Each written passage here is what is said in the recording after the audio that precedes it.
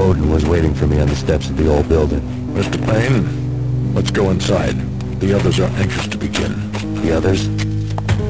Despite the general misconception, this building actually predates the City Hall by 2 years, thus being the oldest municipal building still in use here at the foot of the Brooklyn Bridge. No kidding.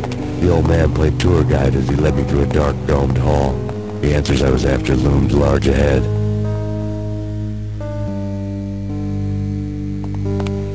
Mr. Payne, I would like to introduce you to my colleagues in what we call the Inner Circle. You've been watching too much X-Files. You have seen the files on Project Valhalla. We can fill the gaps, provide you with the information missing from those files. We were all involved in the early stages of the project during the Gulf War. What's the catch? We would very much like to blow this thing wide open, but our hands are tied.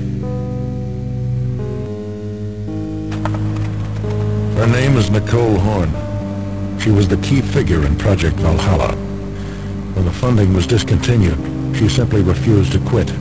She knew exactly what she had in her hands. Nicole Horn is the president of Acer Corporation. She has more than half the city in her pocket. This must be kept under wraps. If you try to go public with this, we will deny any knowledge. We need you to take her out. Afterwards, we can protect you.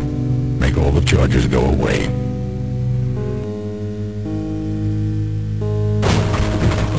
That was the cue for the killer suits to kick in the doors and swarm inside. It was an impressive floor show, but I decided to leave early anyway. It was only a one-story fall.